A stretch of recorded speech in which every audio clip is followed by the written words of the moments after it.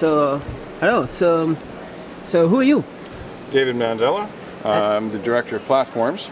And what you're looking at that I'm playing with here is from the local Dallas Makerspace. Some guys there developed this product, and it's using an ARM-based platform. So I brought it along because it's kind of cool. Yeah. It's called Gocupi, Gocupi.com. And what this is a device to draw on a wall of any size. And I've been drawing the Linaro logo and of course Tux. But the idea is this is an ARM-based sock. This was a fully funded Kickstarter. So these guys are actually going into commercial production. And one of the things I've been asked many, many times by different sock vendors is why would they care about the maker folks? I mean, typically a maker buys 1 or 2 chips. But in this case, they've gotten a Kickstarter.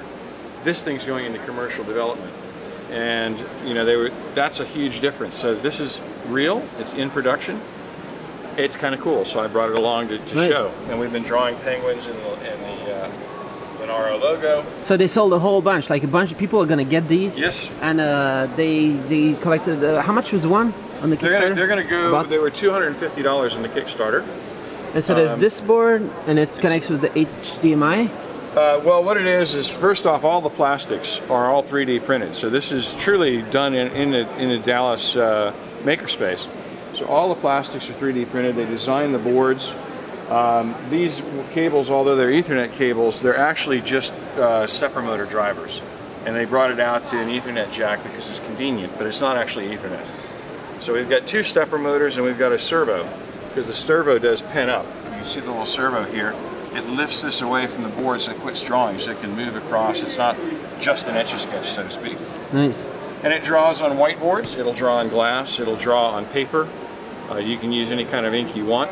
It's really a cool project, and I brought it along because it's got a kind of a cool factor.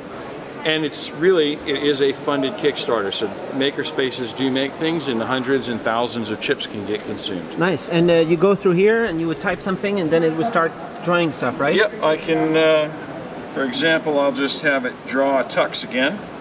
It'll kind of overwrite the one, but that's all right. So there's the software. I'm telling it I want to draw an SVG file. I want it to scale it to 400 millimeters on its biggest axis, and that's the SVG file I want it to draw. And it'll start drawing. It's going to overwrite it a little, but that's okay.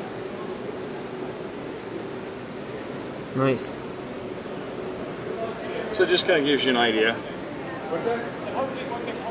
The SVG files are created a bit of a special way. They're all one giant line. You can convert any graphic to black and white dots and then use some traveling salesman algorithm software to convert it to a SVG that's all one continuous line. And then depending on where you want to put, you just put a different type of pen, Yep. Something else that goes on Windows. You can use a glass ink, you can use dry erase, you can use magic marker, whatever pen. And if there's some talk of designing it with more pens in it and changing them automatically, there's a lot of things you can do. This is just a first cut, and literally this is absolutely their handmade prototype. This is the very first one, and I brought it because I thought it was kind of cool to see the early adopter and the very first one of how they built it. So it's pretty cool. And the production one's obviously will be quite a bit nicer. But man, there's some good work here.